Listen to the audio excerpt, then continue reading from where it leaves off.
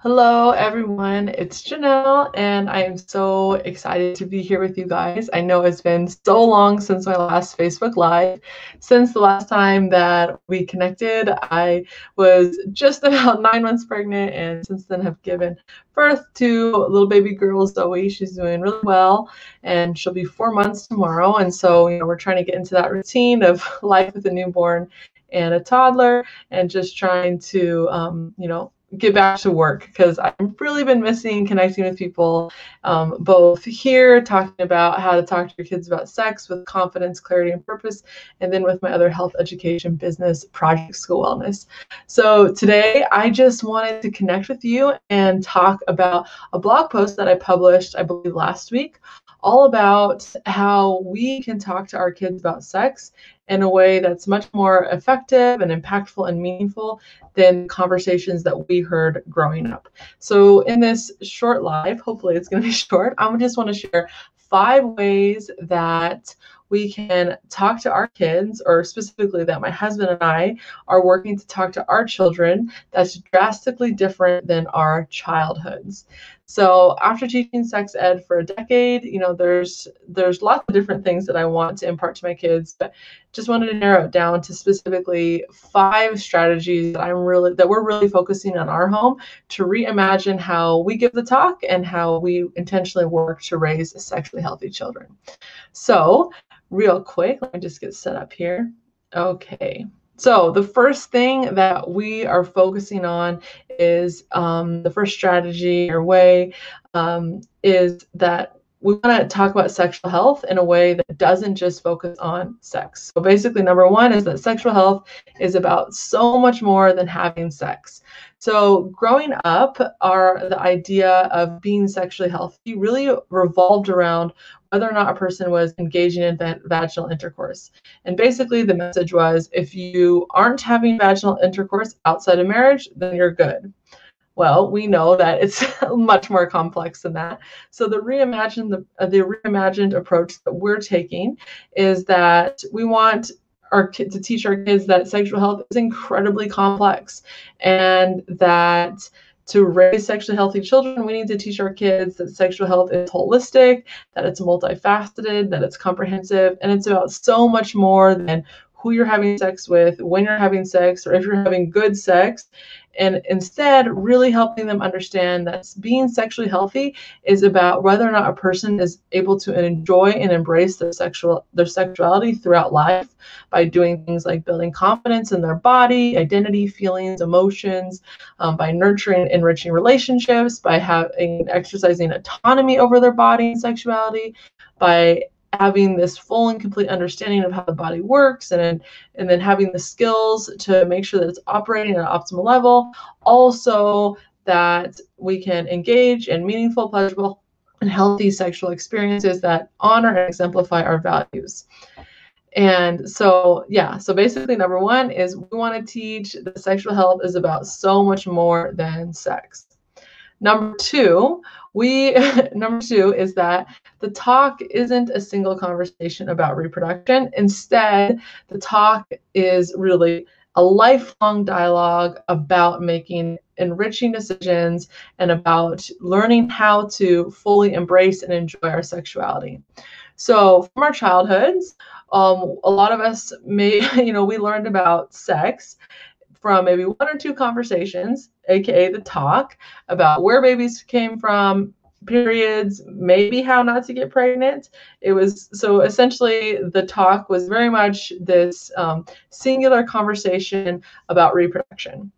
So the reimagined approach that we want to take is that focusing on just the reality that raising sexually healthy children requires nuanced conversation, right? It's not just 1 or 2 conversations about how to have, or about, safer sex, or waiting to have sex, or using protection. Instead, it's all about creating this safe space for us to have countless conversations throughout our kids' lives, right? And so we're not just focused on 1 conversation about reproduction, we're focused on creating this safe space for conversations throughout our child's life, as they're pre-puberty, puberty, teenagers, and then even on into adulthood.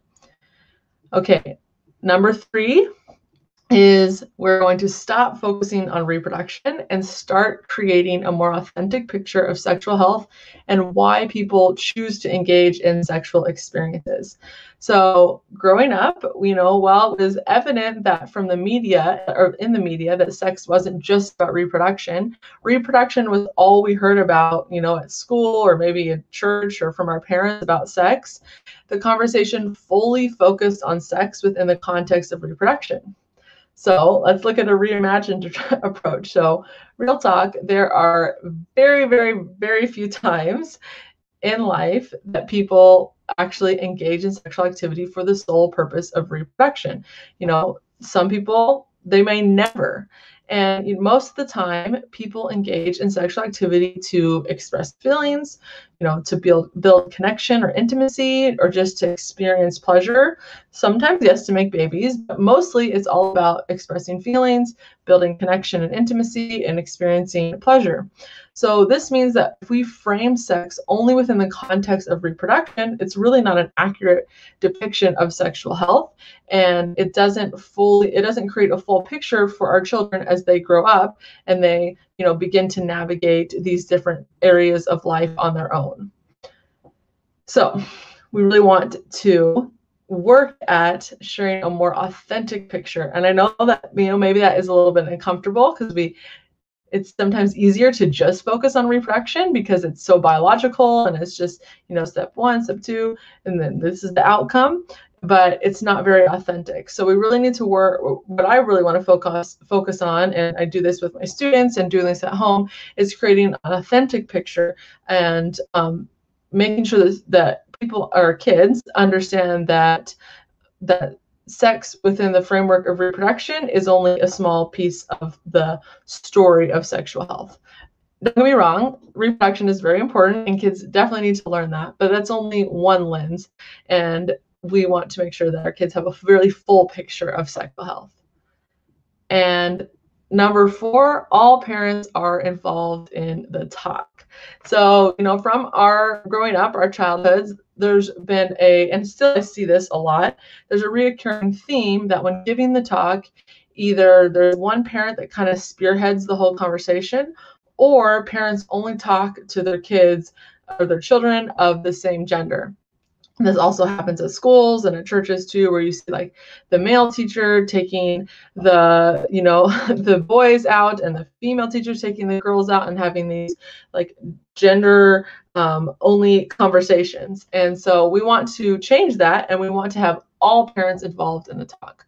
So again, our reimagined approach is all about talking about sexuality and sexual health, making it a family affair. So we want all caregivers, parents in on the conversation. And that also means that all parents and caregivers, might have to do a little bit of inner work to be able to be prepared to have that talk with kids, no matter what gender their child is. So, and this is so important because, there's many reasons, but I'm just going to highlight 3 reasons why it's really important that all parents are involved in the talk.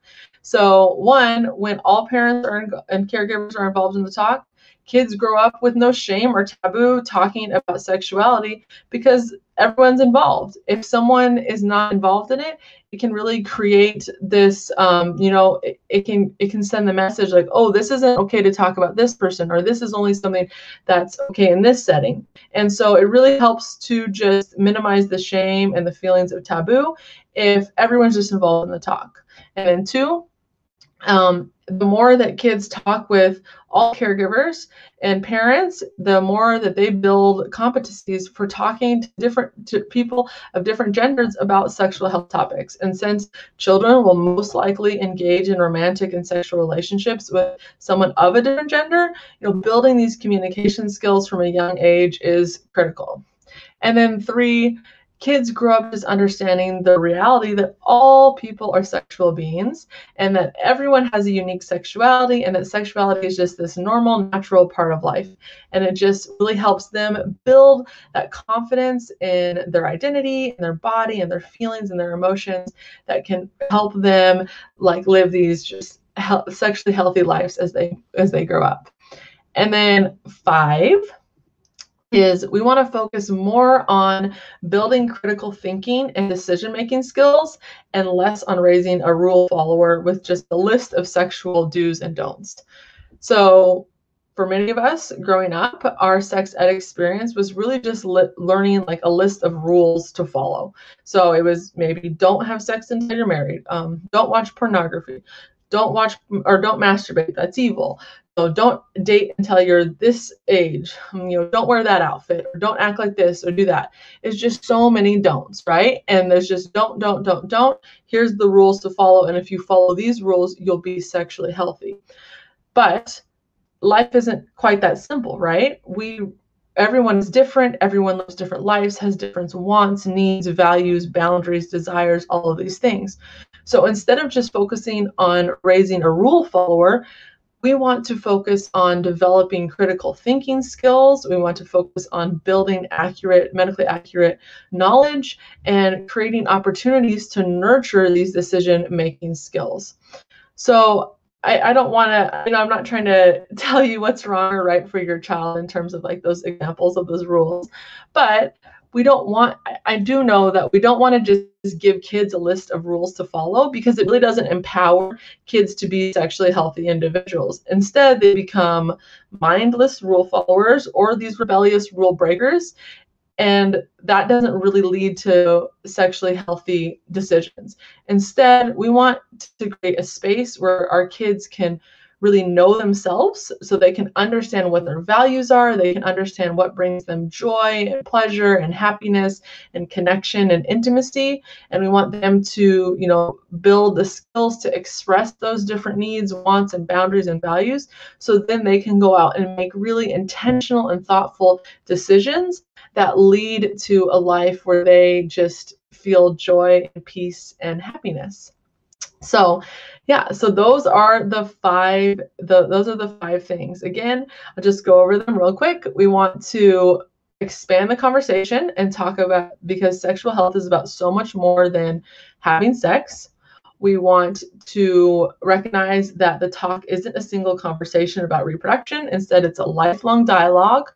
We want to stop focusing on reproduction, because that's a very limited view of what sexual health is, and it's not actually an authentic depiction of why people engage in sexual experiences. 4, we want all parents involved in the talk, so that we can it truly becomes this safe space, and that we learn to have these conversations with all different types of people. And then 5, we want to really intentionally focus on building critical thinking skills and decision-making skills, and less on rule following. So I'm not saying that we can't set expectations for our kids, but we want the focus to always be on how are we helping kids think critically about this? How are we building, decision-making skills, so that we can lead to these outcomes where kids are able to make decisions that truly enrich their lives and don't lead to regrettable experiences. All right, so I'd love to hear from you in the chat. I'd love to hear, what are you doing? What do you want to do that's different than maybe your parents did it? Feel free to share your feelings, share your thoughts in the chat, or in the Reimagining the Talk Facebook group. And be sure to check out Janelle Tay, T-H-E like the. I'll link to it in the description. Just check out the blog, where I'm trying to share stuff every week, and I'm also going to try to start doing a Facebook Live every week, highlighting what's going on the blog, and then also taking time to answer questions from you guys, either submitted from the email or from the weekly email or on Facebook, whatever. So I hope that this was insightful for you, and I hope just that you I just really wish you well as you work to raise sexually healthy children. I know that it can be challenging. I know that it can feel overwhelming. that sometimes we don't feel like we have this path forward. We don't have this role model or guidance because maybe our parents didn't set that for us. Of course, no fault to them at all, because most likely our grandparents weren't setting the stage for them either. So yeah, I just wish you well on this. If you have any questions or comments, please connect. Please share this video if you found it useful. Share it with your friends. And yeah, I look forward to connecting in the next Facebook Live. Take care.